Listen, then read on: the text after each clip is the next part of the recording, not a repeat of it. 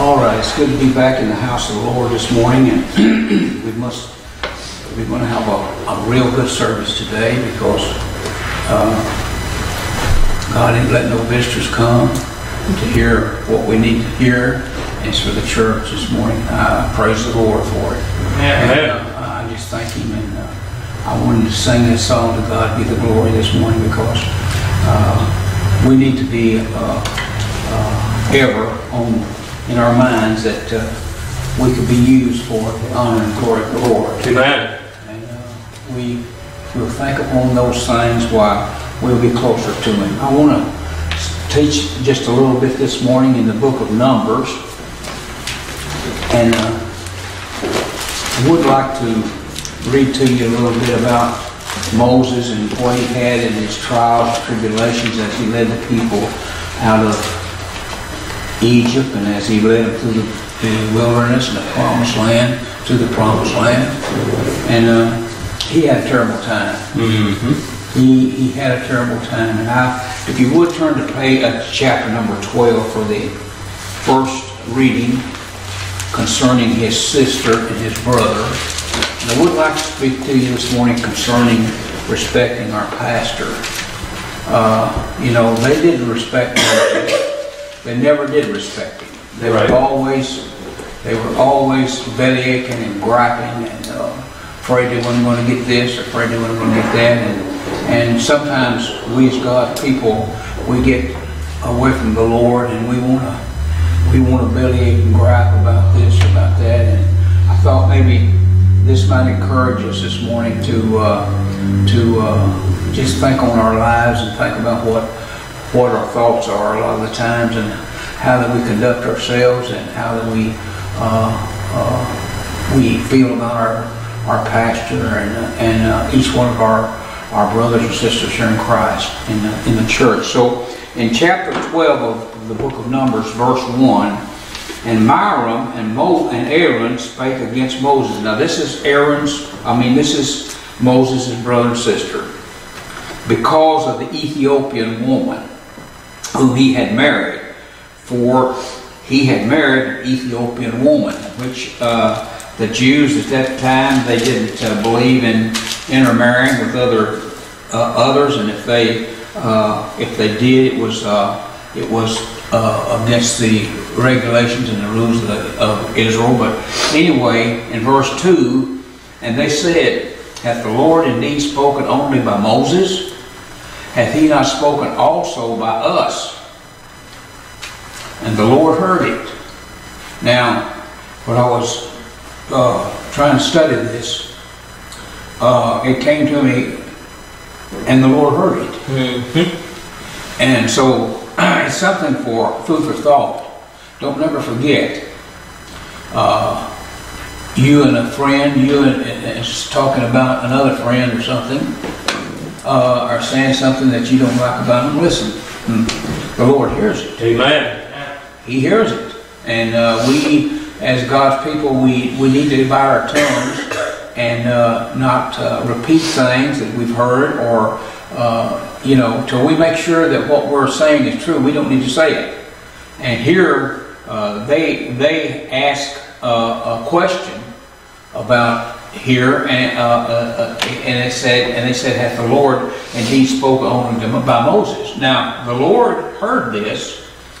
Now the man Moses was very meek above all the men which were upon the face of the earth. And the Lord spake suddenly unto Moses and unto Aaron and to Miriam, "Come out, ye three, unto the tabernacle of the congregation." And they three came out. And the Lord came down in the pillar of a cloud and stood in the door of the tabernacle and called Aaron and Miriam, and they both came. Now he had nothing to say to Moses, but he called them two out. Notice, and the Lord came, and he said in verse 6, "Hear now my words. If there be a prophet among you, I, the Lord, will make myself known unto him in a vision, and will speak unto him in a dream." Now this is he's talking about prophets, or I think he's talking about our pastors, and I think that this is the way he has of letting them know. And of course, a lot of people don't understand about dreams, and I think that the Holy Spirit now replaces the dreams and speaks to our hearts and to our pastor, and he guides him into the word that the Lord thinks that the church needs to hear. And so it's very important to listen to the pastor as he speaks. And if he's read the same verses 3 months before and he's made the same comments, hey, shame on you, because you need to hear it again, and you're not going along with it like you should. And so there's no reason for you to say, well, I've heard that thing over and over and over again. And I've heard people, even in this church, say about the clothing. He said they just keep on about the men wearing this and the women wearing that. Well, listen, if they had listened to what the pastor said, they wouldn't be hearing it again. Because I know that, and you know that, when we hear the message, that it's just not to throw stones, but it's for our own good. Amen. So this is a thing that Moses understood more clearly than Miriam and Aaron did. And so here he says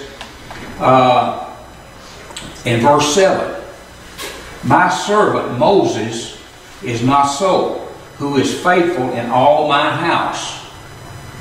With him will I speak mouth to mouth, even apparently or clearly or plainly or openly, and not in a dark speech. And the similitude or the likeness of the Lord shall he behold. Wherefore then were you not afraid to speak against my servant Moses?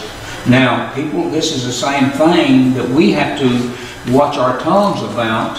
And I mean, I'm just saying this because I think that I do it. I let my tongue fly when I should keep it shut. And I say things that I shouldn't say. And I would probably guess that sometimes others does. But anyway, here's where I'm saying is we need to keep a tight rein on our tongues. Amen. And especially when we're bad-mouthing someone that's standing for the Lord and trying to preach His Word, we don't need to badmouth that. And so here he says, with him I speak mouth to mouth. Now, he never seen him face to face, but he was in this cloud and he spoke to him where that he could hear him. Now, if you'll remember when Moses asked him one time, said, Can I look on your face? He said, no, you can't look on my face, because you'll die. But he said, I'll fix a place up here, and I'll walk by you, and I'll put my hand up over your face, and when I pass by, you can see my backside. Mm-hmm. But the thing of it is, here, what he's trying to say is, I didn't go in there and speak to him in a clear thing, because notice there was a cloud that come over the tabernacle and covered him, but he was in the presence of Moses, and he spoke to him, and he spoke to him several times that way. So here again, and the anger of the Lord was kindled against him, and he departed. He left out, he departed, and the cloud departed from off the tabernacle. And behold, Miriam became a leper, white as snow. And Aaron looked upon Miriam, and behold, she was a leper. So we see how the Lord was trying to get a message across to them. And now notice here is this is the meekness of Moses. And he loved Miriam, I know he did, and he loved Aaron, his brother. But he says here in verse 11, and Aaron said unto Moses, he didn't say it to the Lord, but he said it to Moses, Alas, my Lord, I beseech thee, lay not the sin upon us, wherein we have done foolishly, and wherein we have sinned. Let not let her not be as one dead, of whom the flesh is half consumed, when he cometh out of his mother's womb.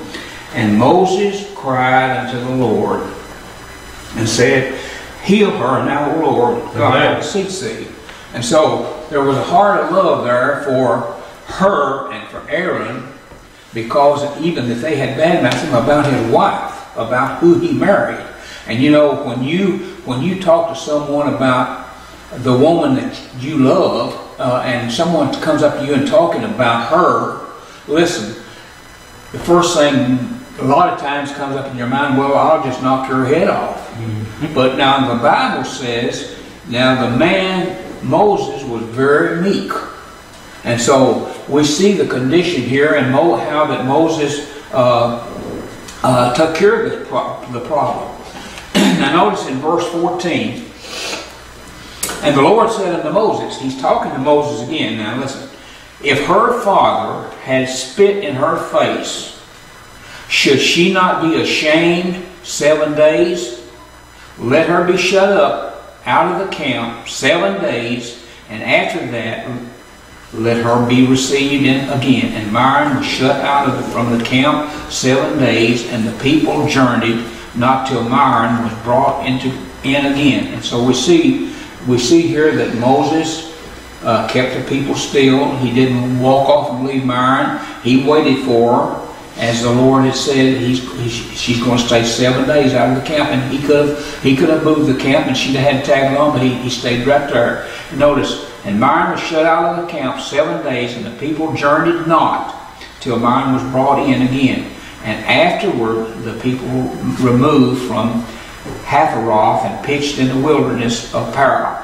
So here we see this problem that Moses had with his brother and sister, and he was having problems also with the people that was following him. And they were always, and you know, they got to the point where that they just got to Moses.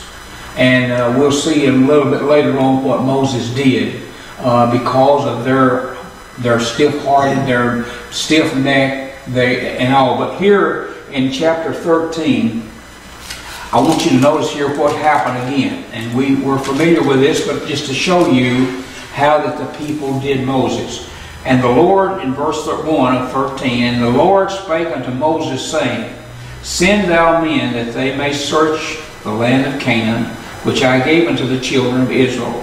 Of every tribe of their fathers shall ye send a man, and every one a ruler among them.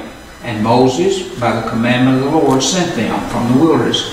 Then, notice here in verse 17, and Moses sent them to spy out the land of Canaan, and said unto them, Get you up this way southward, and go up into the mountain, and see the land, what it is, and the people that dwelleth therein, whether they be strong or weak, few or many, and what the land is that they dwell in, whether it is good or bad, or what the city that they dwell in, whether it in tents or strongholds, and what the land is, whether it be fat or lean, whether there be wood therein or not, and be of good courage, and bring of the fruit of the land. Now the time was the time of the first ripe grapes.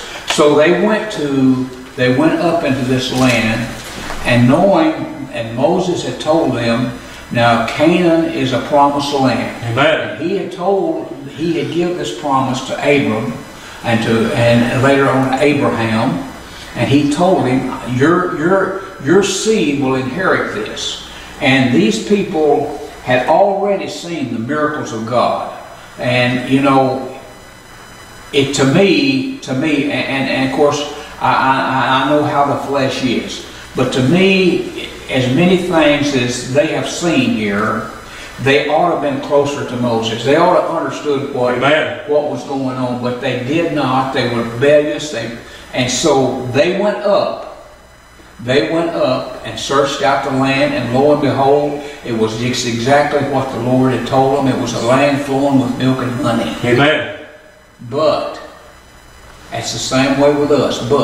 And God blesses us, and He leads us and He guides us, and then all of a sudden, but the Lord is not treating me like He did somebody else. And so then we fall by the wayside, we get out of the will of the Lord, and we have to be punished for it. And this is the same thing that happened to these children here, and it wasn't just a few, it was hundreds of thousands of children and people. And so in this then, after they had went up there, and in this, notice in verse 30 what Caleb told them. And Caleb stilled the people before Moses and said, "Let us go up at once and possess it, for we are all well able to overcome it." And notice here what they had told them about these things, that the size of the people and all of this, even the giants that was in the land. But Caleb says, "Hey, we can take this." Amen. Because he was in favor with God. And so, but the men that went up with him said, "We be not able to go up against the people, for they are stronger than we." And they brought up an evil report of the land which they had searched unto the children of Israel, saying, "The land that through which we have gone to search in, it is a land that eateth up the inhabitants thereof, and all the people that we saw in it are men of great stature." And they had just come back and said, "Hey," and they brought this big thing of grapes, and it took 2 men to carry one thing of it. And he said, "It's true, it's just like it was said, it is a land flowing with milk and honey.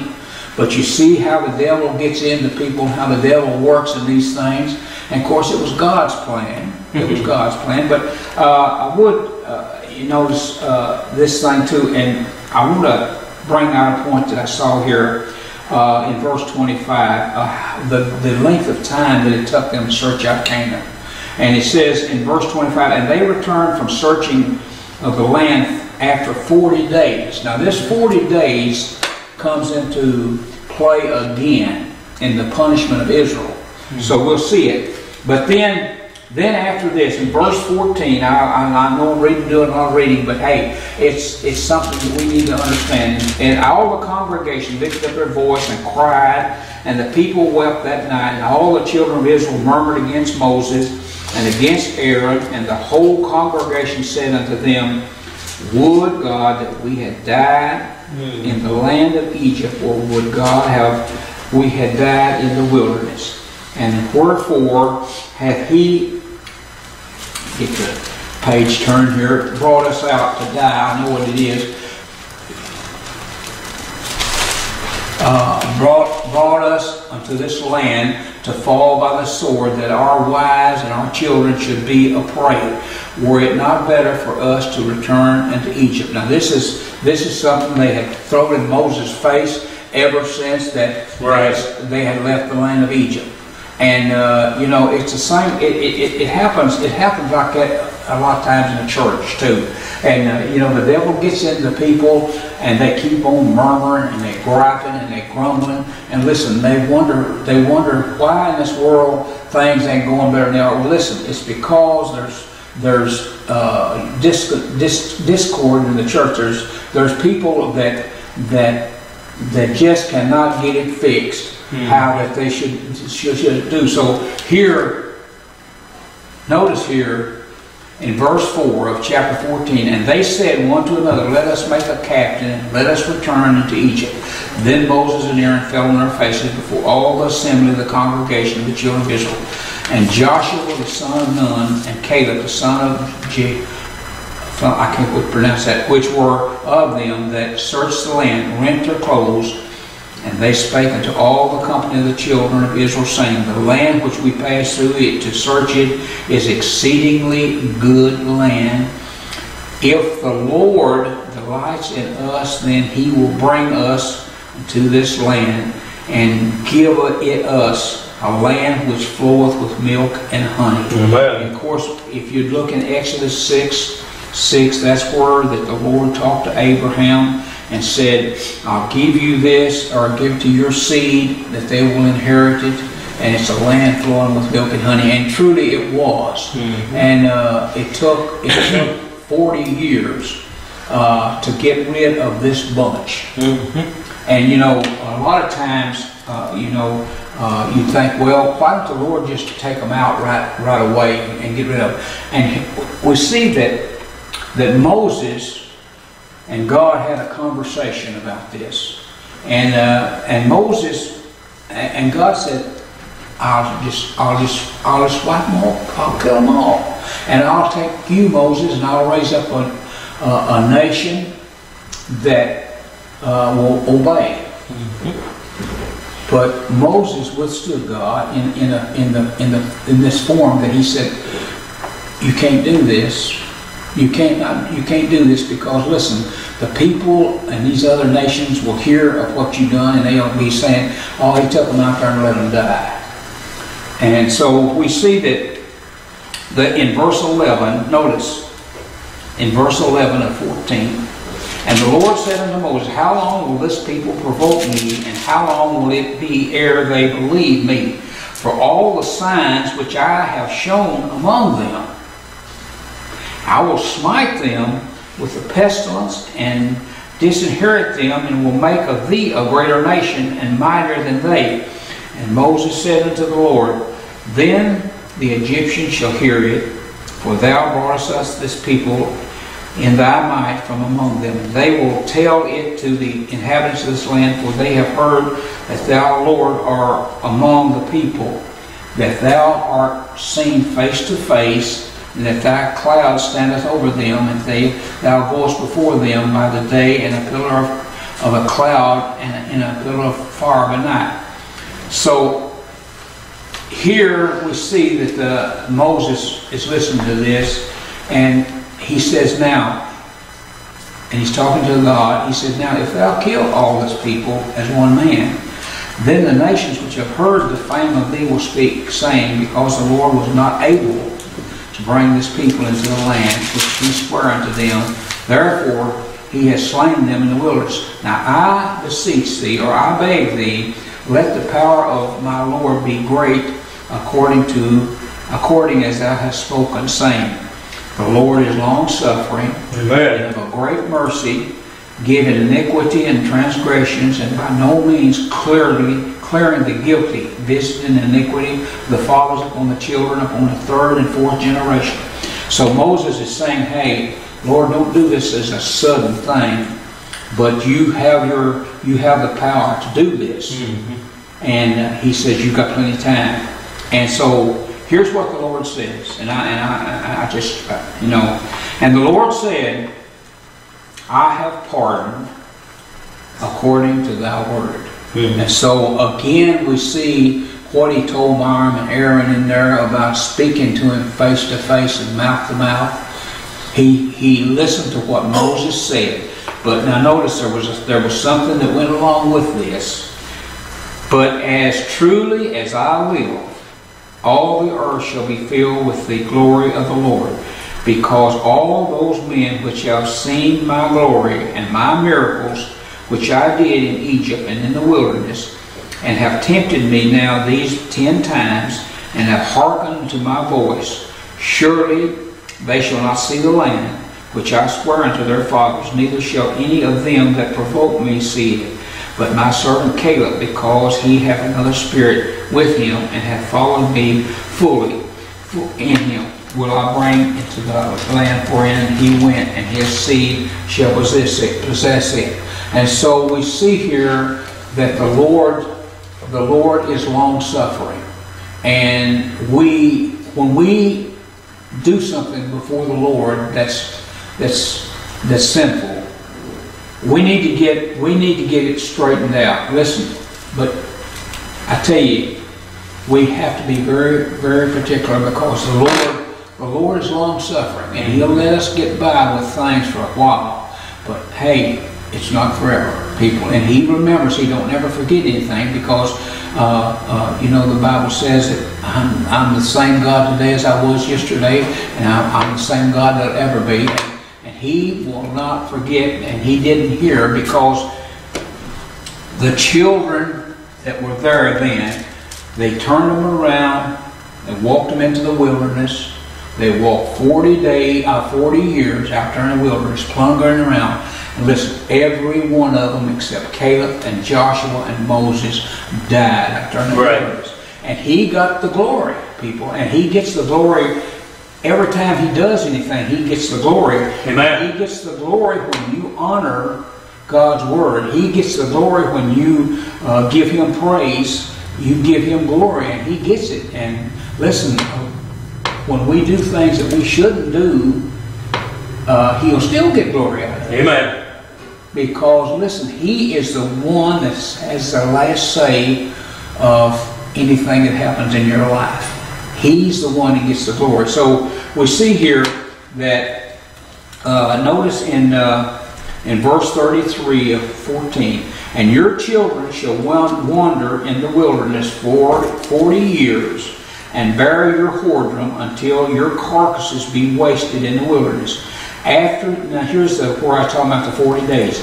After the number of the days in which ye search the land, even 40 days, each day for a year shall ye bear your iniquities, even 40 years, and ye shall know my breath of promise. And I, the Lord, have said, I will surely do it unto all this evil congregation that are gathered together against me in this wilderness, and they shall be consumed, and there they shall die. And the men which Moses sent to search the land, who returned and made all the congregation to murmur against Moses and him by bringing up a slander upon the land. Even those men that did bring up the evil report upon the land died by the plague before the Lord. And so he did not forget what they did. They thought probably by wandering out there for 40 years that they had got by and that they would eventually get to the promised land, but they didn't. Right. And it's some of these things I wanted to read to you just to let you understand that some of the things that we do. We sure need to ask the Lord to forgive us and help us with these things. Because, we're just an old hunk of flesh out there, and we sometimes, the biggest part of the time, we don't realize a lot of the time what we're saying, what we're doing, but God, it says here when Aaron and Moses, Miriam and Aaron spoke to Moses, God heard it. And he hears and he knows our thoughts. And so we're in his hands, we're his children, we're his servants, and all we can do is just humble ourselves before the Lord and serve him. Right. And when we do something, the Holy Ghost comes to us and speaks to our hearts and says, hey, that's not right. Hey, you better get down on your knees. You better ask the Lord to forgive you for these things, because listen, the Holy Ghost will tell you what you're doing. Amen. He's just as sure with you, because Jesus, when he left this world, he said, I'll send you a comforter, which is the Holy Ghost. Amen. And the Holy Ghost this morning is the one that knocks on your shoulder and says, hey, or he puts the thought in your mind, or he contacts you, hey, that's not right. That's not right, and you should repent of it. And I think if you'll see the things that they put Moses through, and this is not even a patching of what he had. When they got out there and didn't have no water, he got them water out of the rock. And God told him, said, you go down there and strike that rock, you'll get water. They did it again, and he said, you go speak to that rock, and you'll have water. And Moses at that time was so he was so terrified or so upset at these people. He struck that rock twice. And God asked him to speak to it. And that's, the striking is the killing of Christ. The speaking is the grace of God. And listen, but he struck that rock twice, typifying the killing of Christ twice. That's what I mean. But anyway, that thing caused him to not be able to go over to the promised land. Right. And he got to see it with the help of God. God took him up there and let him see it. God let him appear again with Elijah. And him, they were talking there. But the thing of it was, Moses slipped. And as meek as he was, and all as he was, and so, you know, we need to be very careful about our lives and how they are, because the Lord will remind us of these things. The Holy Spirit will. And some days we might regret saying some of the things right. we're saying, doing some of the things we do. So this is a lesson for today. It's been a lot of reading, but you know, maybe it'll cause some thoughts to come into your mind, and maybe it'll help you some. And I know it's got me to study it, and just think upon the things that I do, and how that Moses had to suffer for the sins of the children of Israel, and how that Jesus died for our sins. We just don't appreciate it like we should sometimes. Right. But anyway, praise the Lord for letting us be together. Thank y'all.